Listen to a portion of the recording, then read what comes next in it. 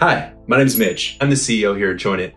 On this channel, we discuss all things membership and we dive into best practices when it comes to running your membership organization. So if you like that kind of content, I encourage you to follow along. Today, we're going to dive into the question, how long does it take to launch with Join It? Or my favorite variation, oh my gosh, I need to launch by next week. Can you help? To which I always say, absolutely. Sincerely, we've helped organizations launch in an afternoon, but the more nuanced answer depends on your specific needs. Let's dig into the actual process of launching with Join It or pretty much any other membership software. Now, in this process, first you have the evaluation, and then you move on to the decision and payment. And lastly, you have the actual onboarding, which I break down into multiple steps later into the video. So let's actually dig into each of these. Now, the first part of the process is evaluation, and this is really dependent on your organization. Some folks can dive in, get what they need, and make a decision very quickly, while others need a more considered process. We have a video that helps you lay out 10 features that you need to look into when evaluating membership software.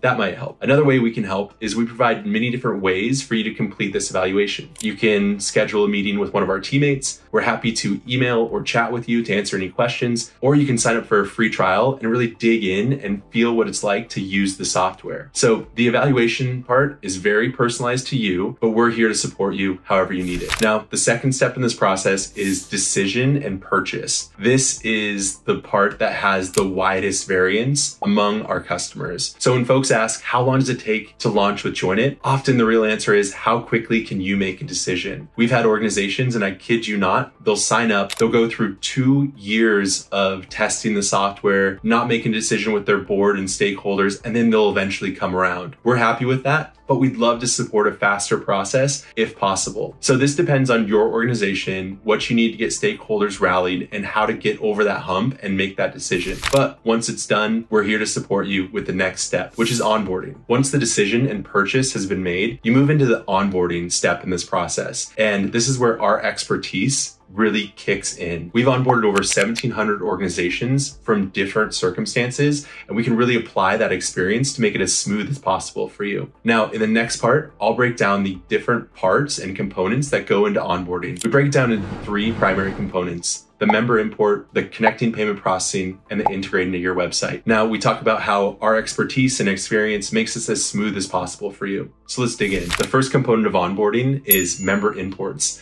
And this sounds a bit silly, but it's actually my favorite part. A lot of our customers, Join It is their first formal membership platform.